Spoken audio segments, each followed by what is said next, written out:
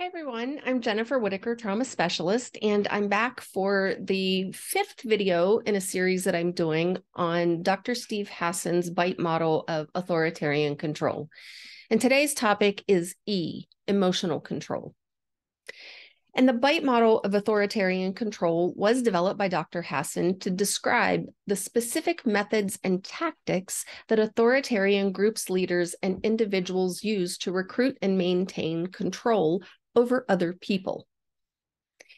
And this gets into, just like I've said in the past 3 videos, the puppeteer and marionette dynamics. Because once the puppeteer has control, it only takes very subtle, very tiny, small, and nuanced movements of that cross brace and the strings to get big reactions and big movements out of the marionettes. And oftentimes we don't see these subtle movements with the naked eye. And that's why it seems so magical or esoteric or enigmatic or mysterious. However, just like there being a very specific technique to being a puppeteer, there is also a very specific technique and a specific method to being a manipulator and a controller, and possibly even crossing that line and becoming an abuser. And if it were so easy to spot, none of us would ever find ourselves in those situations. But like a camouflaged animal out in the wilderness, sometimes they're not easy to see. And because of that camouflaging and how things hide within the subtleties and the nuances, and because it's harder to spot, that's why the BITE model is important to understand, because the BITE model can help us see and pick apart those specific methods and tactics. Now, to use the BITE model most effectively, think of one single relationship or one single situation at a time as you go through the different categories of the BITE model, and only evaluate that particular relationship. And if you want to follow along with me, please go to freedomofmind.com. That's Dr. Hassan's website. And in the drop-down menu under education, just choose, I think it's the option that says Steve Hassan's BITE model of authoritarian control. All right, everyone, I'm Jennifer Whitaker, trauma specialist, and I want to welcome you to my channel. It's great to have you here. If you're finding this information on the BITE model and what to look for, if you're finding it helpful that I'm sharing it with you, please give me a thumbs up and be sure to share and subscribe. And on YouTube, don't forget to hit that bell so you don't miss any other videos, especially in this series, because they all interrelate. And in my humble opinion, this is really important information. So let's jump into the BITE model. The first 3 videos, or the last 3, sorry, the past 3 videos are on behavior control, information control, and thought control. And today's topic is emotional control. So let's jump in. And under emotional control, there are 9 different categories, and several of them, but not all, have subcategories. All right, so the first thing listed under emotional control is when another person or group is manipulating and narrowing your range of feelings. So some emotions and some of your wants and needs are deemed as evil or wrong or selfish or bad, and others are okay. So are you being limited in what emotions you're allowed to display? And this happens in families a lot. Now, it doesn't mean all families are cults, but this emotional control is just one light item out of all these lists that's pretty common out in the world. And it is a way that in a lot of families, it happens unconsciously. This is a way that when it happens consciously and somebody knows that they're manipulating your feelings and your emotions, they know very specifically what they're doing and the type of response they're going to get. So just start to notice, like what happens when you say no and somebody has a reaction to that. What's their response? Do they attack you? Are they okay with it? So start to look at these little things. Is it unconscious or is it deliberate? Number 2, You might learn or be taught emotion stopping techniques that will block your feelings and to try to block feelings of homesickness or anger or doubt. So emotion stopping techniques are similar to thought stopping techniques. So with emotion stopping, if you start to feel homesick, you may go into a thought stopping type of technique like chanting or humming as a way to comfort yourself through that.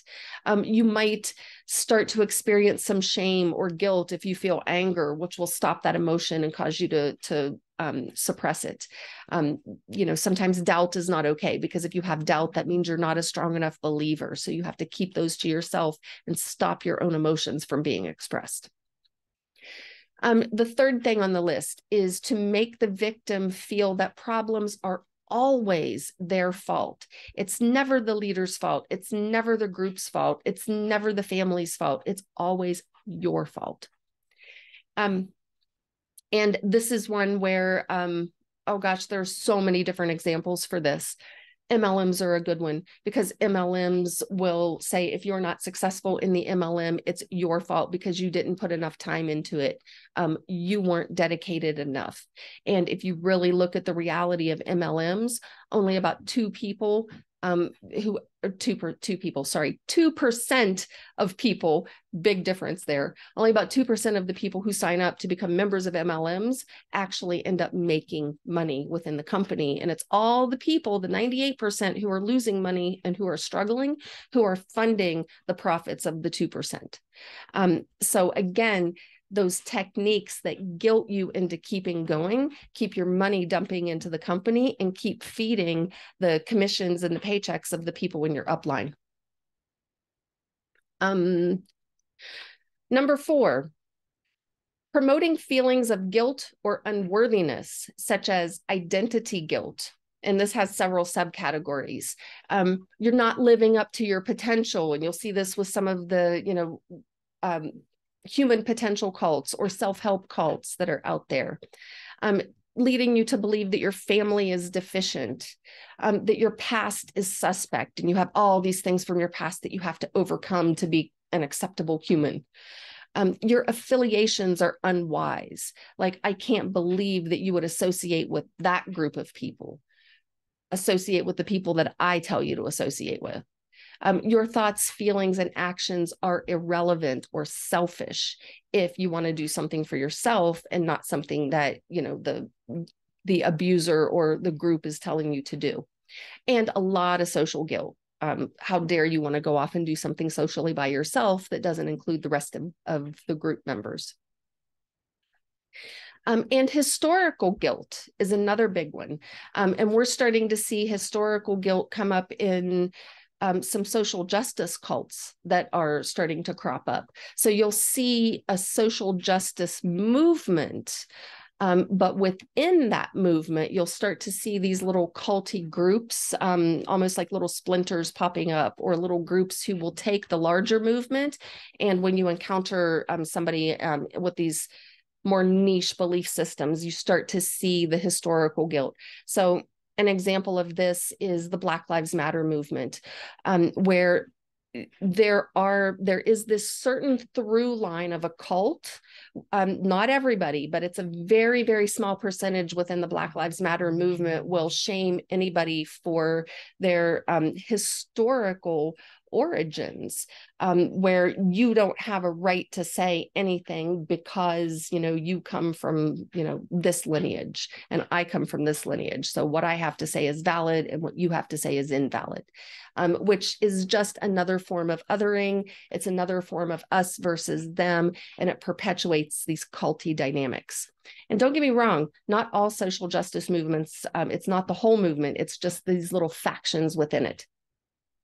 And then instilling fear is another big one. Number 6, instilling fears such as fear of thinking independently, fear of the outside world, the us versus them, fear of enemies. And this is really popular with cultic groups, Scientology, for example. Anyone who's a suppressive person, well, suppressive person is kind of code for they're an enemy of the church. There might be an installation of fear of losing your salvation. That's one that happens with the Mormons, for example. You know, if you leave the church and you're no longer within the Mormon church, then your soul is doomed to hell. You'll lose your salvation. Leaving or being shunned by the group, shunning and excommunication, ganging up on people, being mad at one individual until they step back into alignment with what you think they should be doing. These are tactics that will control someone's emotions, which in turn will control their behaviors. Another form of instilling fear is others, the disapproval of others, and again, historical guilt kind of goes here too. And a lot of this installation of fear it taps into a primal fear that everybody has. And the primal fear is being ostracized or shunned or becoming a pariah. And somewhere it's almost like deep inside of us on some biological or genetic level, we know how dangerous being ostracized and left out is, because that leads to loneliness. And chronic loneliness can decrease a person's life expectancy by around 30%, which is a big deal. So there is an aspect of survival in being able to maintain connections and be included in a group. And so if you know that if you leave the group, you're going to be shunned and you fear being alone and ostracized, that can keep you in an unhealthy situation. Number 7, extremes of emotional highs and lows. So this goes into the cycle of abuse, which I've talked about in a past video, where you might have the love bombing or the idealization phase and being praised one moment, and then devaluing you or discarding you or declaring you as, a horrible sinner or, some wretched person, or how dare you, you're just discarded.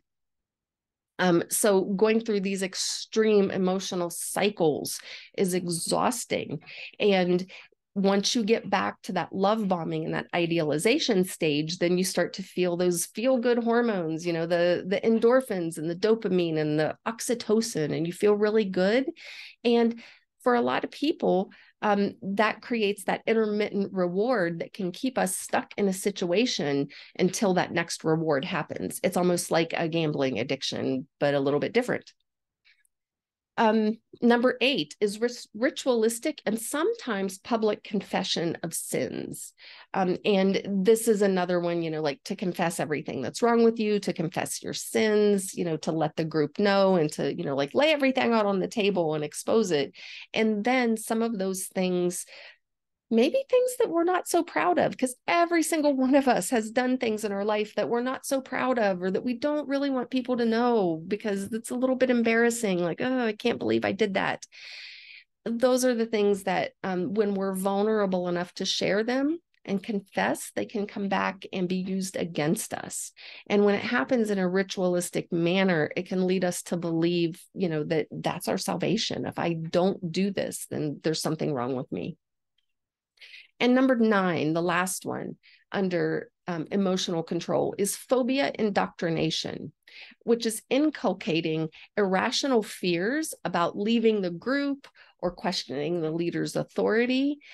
So it can create phobias in people. So there are several subcategories under this line item.